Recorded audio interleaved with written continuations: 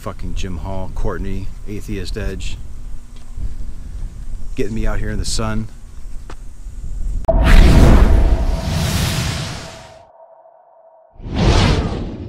So that's and I think also because he's not a historian, he doesn't have automatic background knowledge, and so he should be fact-checking something. So for instance, he made a claim that we don't have census records or death certificates or anything from the ancient world, which is actually massively false. We've got lots of these kinds of documents. We just don't have them for Judea, which would be a more correct thing to say. It's like, yeah, we can't expect to have the death certificate for Jesus. That would be a ridiculous thing to expect, even if the one existed. So yeah, that's the fact that we don't have it is not an argument that he didn't exist. You know what? I say just go to richardcarrier.info and check out what's up.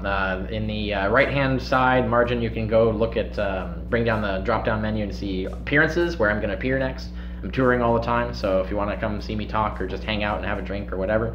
Yeah, I pointed that out too, that the Herods are actually better attested. But that's of course the circular argument. You're saying, like, what do you mean by attested? Do you mean just it's mentioned in myths? You know, like, so it's like the Gospels, you have to actually establish that he is attested. That's the thing. And if it's all based on the Gospels, and the Gospels are mythological, and all other references to Jesus are based on the Gospels directly or indirectly, you actually don't have any attestation that Jesus is historical, unless you can actually establish that you that can the get Gospels were legitimate. You can get history out of the Gospels, yeah. So it just goes all the way back to the same argument all the time. So I don't think that kind of argument is sound. And I give examples on my blog of Hannibal, Spartacus, Julius Caesar, someone even tried to say, Alexander the Great. There have been actual legit scholars, like even more renowned than Ehrman, who've said, Sanders, for example, said that Jesus is better attested than Alexander the Great. And that's like the most absurd thing to say. And that's an example of, like, did you even check? Like, the kind of evidence we have establishing Alexander the Great existed is massively extensive. Now, we can't expect to have had that kind of evidence for Jesus, even if he did exist. So it would be an unreasonable comparison. Lots of myths do that. Urban legends do that, for example. Mythologies do that, where they actually get real things in there. Like, there's a lot of actual real cities and names of kings in Homer, for example, that were real. But that doesn't mean, like, that the gods were meddling on the battlefield. It doesn't even mean that there was a Battle of Troy, as described by Homer. Like, so the fact that they get some details right and put it into a particular historical context. You could say the same for Osiris and Romulus and various other figures, perhaps. But and the Cargill cults from their teachings of John Frum and Tom Navy and so on. These are Tom Navy. I've heard of John Frum. Yeah, There's a Tom Navy. There's a Tom Navy. Oh my God. Of course, Luke's saying though, I'm giving an ordered account of what happened. I mean, he says he's following what he was told precisely, which Yes. is the opposite of what historians do, which is critically examine and reject and accept certain things. So rather than slavishly follow what you were told, and of course I also think Luke is lying. I don't think he slavishly followed anything. He changes everything. He changes Mark, his source. He changes either Matthew or Q, depending on which you believe in. And so he's clearly not slavishly following his source. So he actually isn't telling the truth when he says I slavishly followed my sources. But he also doesn't name his sources. He doesn't say who they are, why he trusts them, why we should trust them. He also doesn't even say that they were eyewitnesses. He sort of vaguely says that it was passed on from eyewitnesses, but he doesn't say that he himself communicated with eyewitnesses or read anything that eyewitnesses wrote. He's basically just saying that what I was received was handed on by eyewitnesses somewhere down the line, which is just a faith statement. It's not. He doesn't give us any evidence to believe that he confirmed that that was actually the case. It's just what he believes or what he is asserting. So Luke is actually not reliable in that sense. And when you start looking at how he changes the chronology from Paul, he has Paul already well known and living in Judea before he converts, when Paul says, I was unknown to anyone in Judea until many, many years after I converted. So there's lots of things that Luke is doing that clearly shows that he's rewriting history to sell. Wait, what do you mean? I just don't understand what you're saying. What? So about Paul not being well known versus Paul being well known. In Judea. So Paul himself in Galatians says, I was unknown by face to anyone in Judea, only by reputation, until many years after he converted.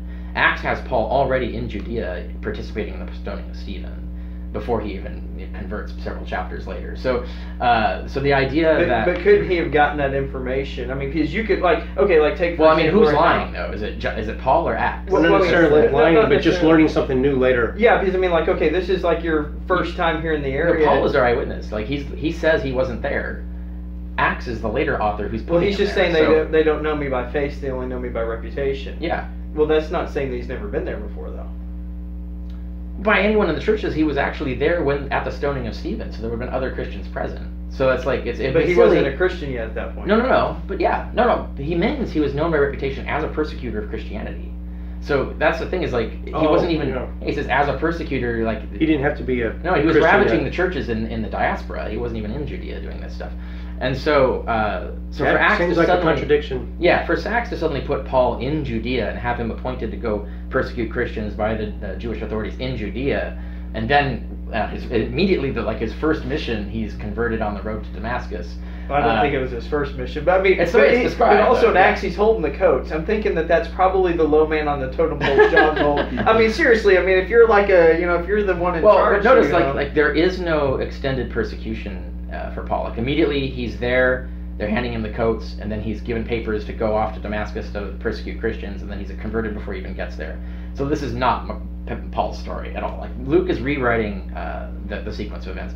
He changes, for example, like it's Paul who had the vision that confirmed him that we don't have to be kosher anymore, or the Gentiles don't have to convert to Judaism more specifically. But Acts has Peter do this, right? Long before. Luke is trying to create this image of the church has always been in harmony, whereas Paul makes it very clear that he had to really, this is a hard sell. He had to actually convince them that this was an okay thing to do. And then, they have that meeting and eventually come to an agreement, like you can preach to the Gentiles and keep doing that, and we'll preach to the Jews. And of course, there's still strife and enmity over them maybe not holding up to that agreement on either side. Someone was just really wanting to eat ham and bacon. Yeah. So, but the point is like this is just an example. They had to find a way. Luke also gets the sequence of rebels wrong. Like he has when he's talking about Theudas and Judas the Galilean, he gets the chronology wrong and things like that. And so Luke is not necessarily doing everything absolutely right. And sometimes he's, in my opinion, very clearly trying to rewrite history to sell a certain point of view. And so I think Luke's very unreliable in that regard. Especially since we see all this new elaboration long after the original story that he's using as his source, which is Mark, that doesn't have any of that elaboration in it. And Luke doesn't cite any sources for the new stuff that he's putting in. I didn't know that this was going to be like the question that spoke directly to you on like a very fundamental level. Whoops. Well, no, this is a major area of my research. It's Exactly. Marxist research, so, Yeah, so moving on. Came up with the debate, so what we just didn't do was debate the actual question of the truth, but the problem of proving the truth did come up. Like this is an actual problem with your worldview, is that and more specifically, not just that you can't prove Christianity, but you have no way of proving that your idea of what true Christianity is can be proved. You can't appeal to evidence. You can't phone God. Like God's not going to come down into the debate and say, "Yep, you were right, Joel McDermott." It's like we have, and I brought this up in the debate. Like we have no way of adjudicating. And so what do Christians do? They either just make stuff up, or let their prejudices and biases or whatever come out, or they start a new denomination. Right, or they appeal to evidence as to what's better. And I kind of got him to admit, like if evidence contradicts Scripture, he would conclude that he was misinterpreting Scripture. So he would always reinterpret Scripture in light of the evidence. I'm like, how is that any different from what I'm doing? Right. Like, right. If you're because you're just talking about his exactly. So if you want to get into like what okay. actually happened, now we're getting into a different point. Now, but see here, you're talking about 500 years later, it's Arian. Now we have some historians before that, but if you look at Arian tells us that his methods, he says, I use 3 eyewitness accounts. He names them, he explains who they were, he explains why they're reliable, and then he says, when they agree, I'm just going to state what happened, and when they disagree, I'll say how they disagree. And so Arian is giving us a much more reliable, even 500 years later, he's relying on eyewitness stuff, he cites the eyewitnesses, he's actually using their texts. We don't have that for like the Gospels. We don't have a thing like where you have someone, let's say Luke, saying, yeah, I've got all these writings from the apostles who were actually there and saw Jesus. These are the names of them. This is the books they wrote. This is why I trust them. And this is how I'm using them. And so like we don't have that for Jesus. But we do for Alexander the Great, even if all we had was Arian, which was 500 years later. But we have much more for attestation of his existence, which is different from specific events of his life. People debate like what actually happened in the time of Alexander. Why do you even need the scriptures then? Just toss them and go to the evidence. Right. We know of 40 gospels that were written, 40 gospels. So what was the motive of the other 36 authors who clearly are lying, making up gospel stories? We have Acts of John, the Acts of Peter, and all of this stuff. What is their motivation in making up those stories? It's exactly the same motivation. Mary Magdalene, Judas, Thomas. Yeah, and we have this. Well, mentioning those are really agreed upon as being very late, and probably not even written by the people. But the point is, the motive is the same. Well, I think it's a big difference because if these are written earlier, and I'm not even. Remember, we're talking a whole lifetime later, so we have no evidence that anyone they dispute that though, Richard. Yeah. Oh yeah. Yeah, they're early gospel guys. Oh, I see. I'm post 70 on all dates. So it's like, to me, even if you're writing, I don't know, even if you're writing into the 2nd century, Christian's not really what you want to be if you're living in that area. I mean, there's a lot of persecution. Well, that's true for all the minor Jewish sects too. So, I mean, there's a lot of. I mean, you could look at the way the Mormons were treated and say, like, well, why are they being Mormons? Why are they making up these stories? Why are they writing these texts? And yet, look at how persecuted Joseph Smith was. How difficult. He got killed, almost killed multiple times. Yeah. So that argument doesn't really hold water. Like, when people are, for example, the Christian sect actually fits into a category, an anthropological category. And this is element 29 on the historicity of Jesus. We have an example like the ghost dance movement. The cargo cults themselves are an example. There's a variety of more persecuted sects. So when you have a class of people that are put down upon, they're pressed upon, their lives suck, and the major society is not helping them, and the existing religions are not helping them. What they do is they go to a countercultural mode where they have this apocalyptic idea where they throw all their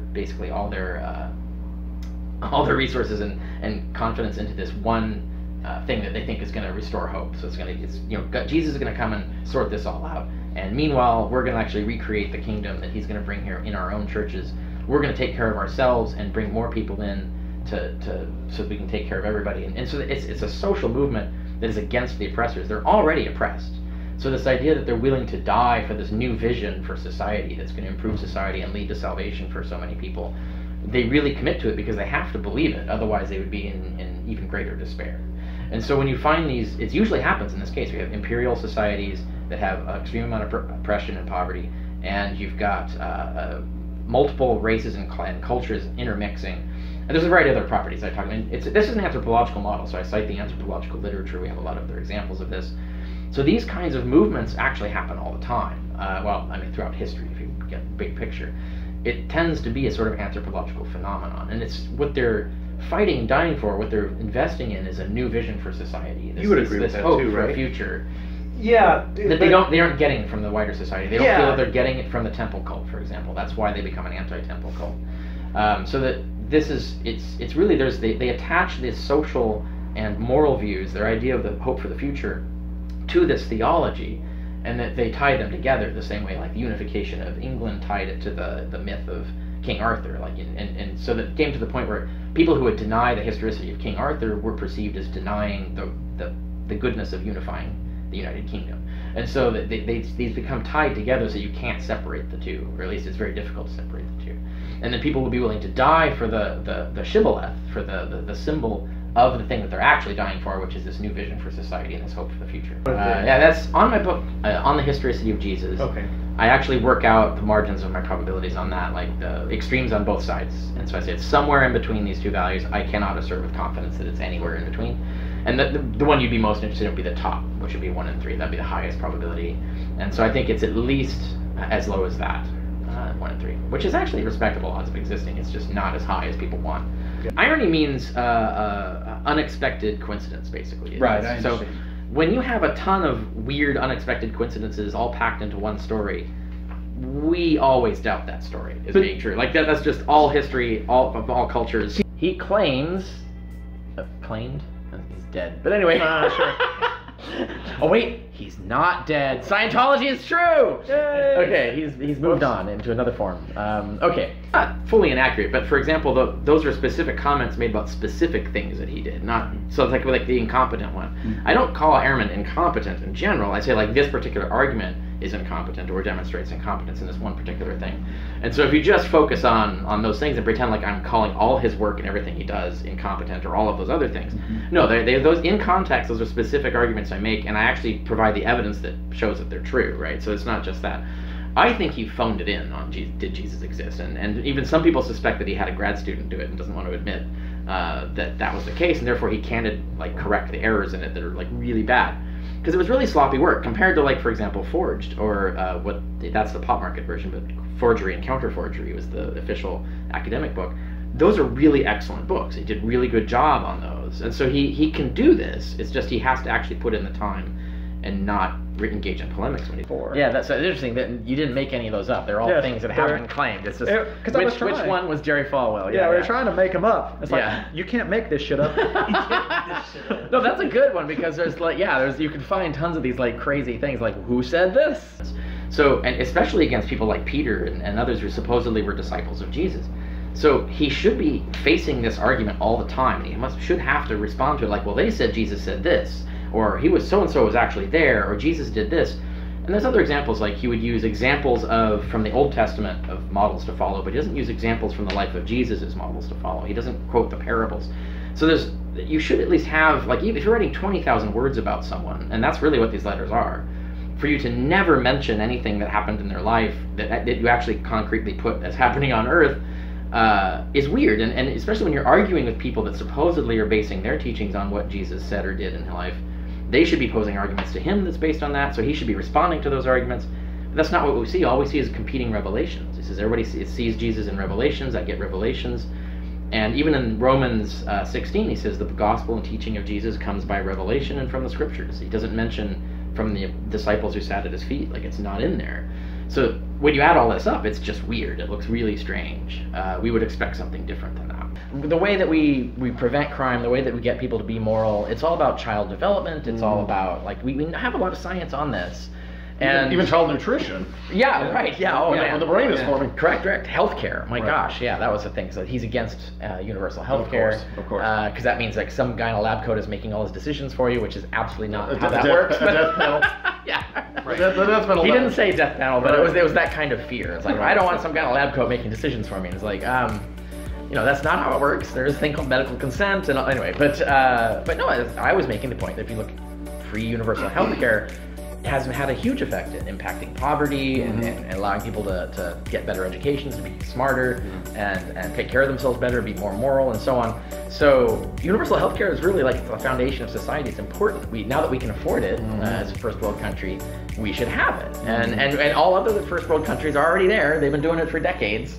And so we have all this data. You can't say that it's evil and it's ruining these aren't like blighted wastescapes. Two factors is the fact that we have the highly mythically constructed gospels and no mundane history before them. So it doesn't go from mundane to mythologized, where like we have Alexander the Great, where it gets mundane and it gets more mythologized over time. You wouldn't necessarily expect that, though, would you? Not necessarily. Yeah, it'd be nice, but the fact that happens, that's a piece of evidence. But the strongest evidence, I think, is probably the most decisive, is how either silent Paul is or how ambiguous he is on the historicity of Jesus. There should be much more impactful representation of the historicity of Jesus in the letters of Paul. Like, that should have come up tons of times, and for him to address it. And the fact that it's just not in there is actually bizarre. Well, the point is a problem though, because that was a polemic against the cult, so it's like not true. Okay.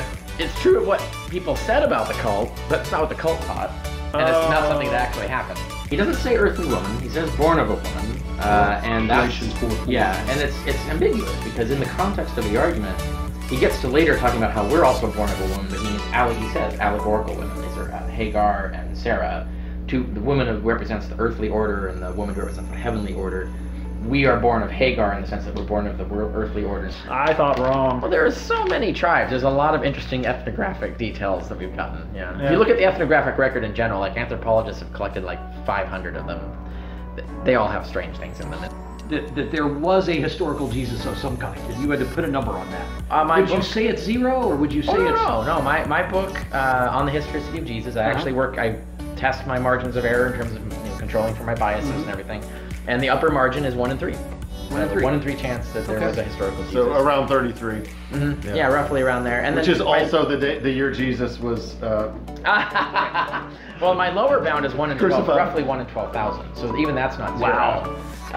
But that's still not like that low a probability. If you had a 1 in 12,000 chance that your car would explode when you got into it, you would not get into your car, right? I would get It's not really that low a probability. It sounds low, but it's not. It's not like 1 in a billion or 1 in a trillion. Like, you start talking about the existence We're of... nowhere close to a 6 sigma. Right, yeah. So, you know about the Christian God exists. Now you're in the billions or trillions. Right. So...